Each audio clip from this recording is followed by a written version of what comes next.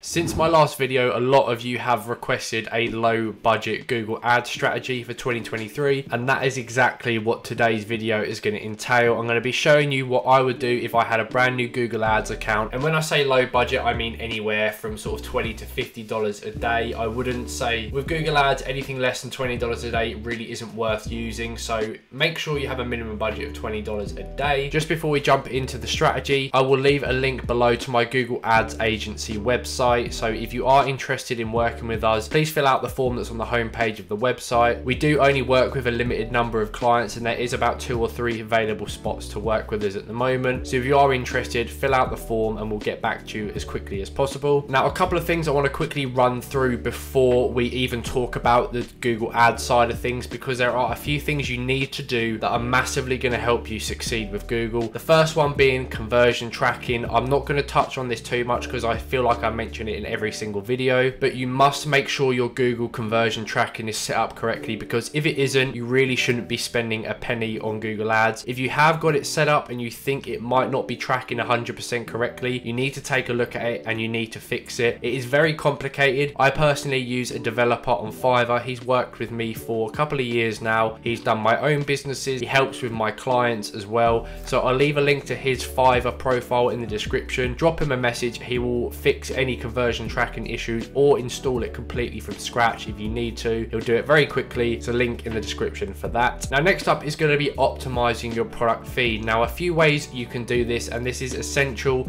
to making your product appeal to the majority of people when they are side by side next to your competitors within the shopping network. This could be things like using high quality images, strategic pricing. Now, with Google Shopping, you don't need to be the cheapest to have results and see success. For me personally, my own businesses, I actually price my products more on the premium level, and that is because they're presented nicely with really good images. The quality is really good and probably is superior to my competition. But overall, if you present your product really well and professionally on your product page, then people are going to be willing to pay that higher price. And another thing I want to talk about is the SEO title and description for your products. This is essentially the title and description that Google take and use the keywords from to make sure your items are, shown in front of the correct people under the correct search terms. So a great example here, this is a dropshipping site, no idea who owns it. I've just searched dog bed, and you can see the title of this product isn't just, dog bed. You can see it's official calming donut dog bed UK, anti-anxiety bed, and then obviously the dark grey color and size. Obviously there are quite a few keywords just in this title alone. Now, you can't see the SEO descriptions from the shopping feed, shopping results here, but there will be 320 characters or less of high quality description behind this, which will include a variety of keywords. Now, the way you edit this, you can either do it through your Google Shopping Feed app. I use the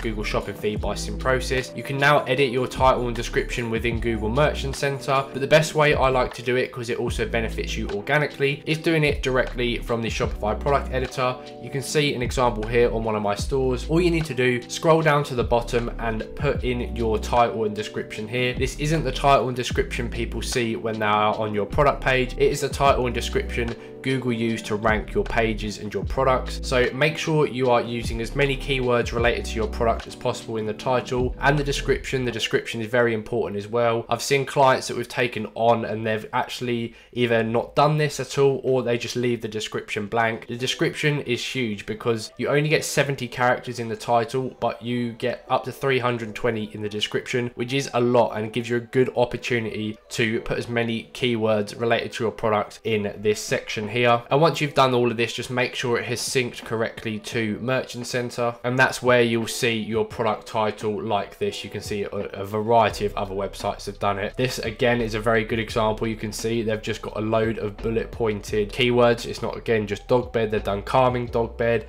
anti-anxiety, orthopedic, fluffy, stress relief, things like that. So that is why this particular product is ranking highly in all of these too, is because they are including a variety of keywords in their titles and description. descriptions. Now, whilst we are on the subject of dog beds and just good looking products in general, this right here is a great example of a good landing page. You can see it's very simple, it's clean, and you know, it's straight to the point. The price is very clear. You know, they've got a sale on, they've got a decent offer, they've got their key selling factor here, the fact it makes your pets happy and healthy and keeps them calm. You know, social proof with the reviews up here. You've got trust badges, you've got the size chart, which is really good for a product like this. You can see they've put dog breeds matching up to the size, which will answer a lot of people's questions. Again, you've got social proof here, whether or not they have been seen on BBC and Daily Mirror and things like that, but it still looks good. You've got a very well structured description with a variety of images, logos, badges, and this is another very good thing here. They've got a table here that shows you the benefits of their product compared to the competition, and obviously you saw on that Google search earlier, there are other people selling the exact same product, but they're telling you here that theirs is better because their product has all of these features whereas the competition don't. And this is another way you can justify selling your product for a higher price than your competition. And finally, right at the bottom, you've obviously got the customer reviews. So I do get a lot of people come to me on Twitter and Instagram, you know, take a look on my website. I do, and it really just doesn't look great. I know it's brutal, but a lot of people expect results when their sites look like absolute rubbish. So just take some time, make your site look good. This again is a great example of what a good product page should look like, and I guarantee this business right here is making a good amount of money, you know, just on this product alone, and I'm sure they are with other products as well. Now, the actual Google Ads strategy is pretty straightforward, not too long-winded, so I'm just going to get to the point. Once you've done the things I've previously mentioned, making your site look good, do the SEO titles and things like that, you'll obviously be wanting to run your Google Ads. So bare minimum $20-$25 a day is what I recommend. If you can afford 50, 75, 100 a day, even better, go ahead and do that, because you'll be able to collect and gather data quicker, and you know, you'll get out of that learning phase a lot quicker and be able to scale sooner. Now, all you want to do is go with a standard shopping campaign. Do not think about PMAX yet. I would include all of your products in the singular campaign. Go with a manual CPC and make sure you're not using enhanced CPC. Something that's never really worked for me is enhanced CPC. You can split test it, you can try it somewhere down the line, but just starting out, it's not something I use because it will drive your cost per click up on most occasions. Now, taking that dog site again, for example, if you're running a niche store like that, you don't need to segment your products into different ad groups because they're all pretty much part of the same category and the same niche. But if you're going into this with a general store, you know, if you're selling homeware, you might want to segment your kitchen products into an ad group. You might want to segment your bedroom products into another ad group, just so it's easier to manage the search terms, keywords, bids, data, and things like that. So do bear that in mind, whether or not you've got a niche or general store.